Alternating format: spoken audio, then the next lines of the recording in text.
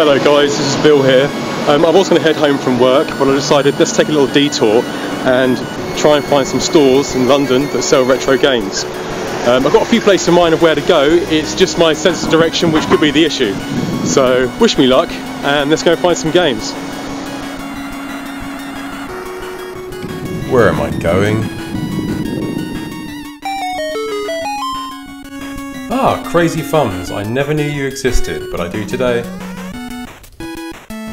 This was a cool shop. They sell modern games along with a large portion of that being retro too. I found the manager extremely helpful. He was really passionate about looking after the customer. Oh, check it out, Pilot Wings. I remember this game and it's only 15 quid. Pilot Wings was a really cool game. It would let you explore the skies. You could control 4 aerial vehicles. The player had to pass various training stages and earn points to get a certificate at the end.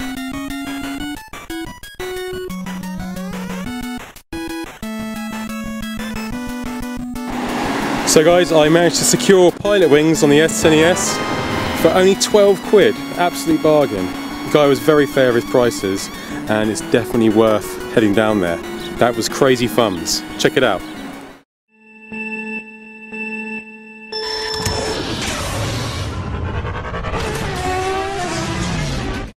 Tootie Market. I wonder if there's anything down here. Oh wow, another guilty pleasure of mine. Chinese food. Okay, this is a fun little market. Unfortunately though, I didn't find any retro game stuff down here. Or did I?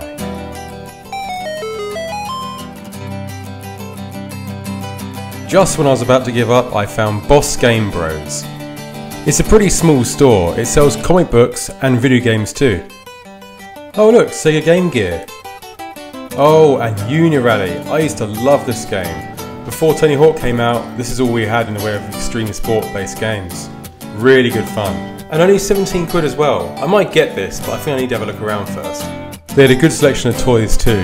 It's not really my thing, but I know many people that'd be interested. We're going to Retro Game Base and it's in Streatham. I've been there before and it's really good and it's definitely worth checking out.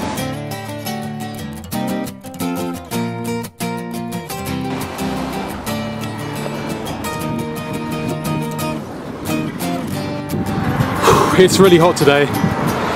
This isn't English weather.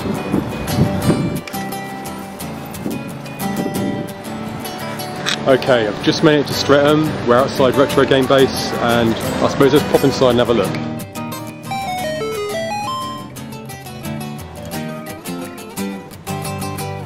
This is Martin and he manages the store. He knows his stuff and he can fix pretty much anything. He also has an M82 demo unit which I was lucky enough to see. Wow. Oh, I remember the 7th Guest. That game actually used to scare me. Oh, did I mention Martin likes to fix things? Retro Game Base is always well stocked, and there's always something new when I walk in. This time I saw Snow Brothers. That's a rare game. Rise of Robots? Get out of here. Oh, the Super Scope carts. £2.50 if you want it. They stock imports too, and have a huge variety of different consoles. Jurassic Park on the Mega Drive. Take my money. I remember buying this game when I came back from Portugal. You could either play as Grant or the Raptor. I would always play as the Raptor. I mean, who wouldn't? I really enjoyed this game, but it's super easy. You can actually complete it in about 15 minutes. But for 7 quid, completing the box, I'm not complaining.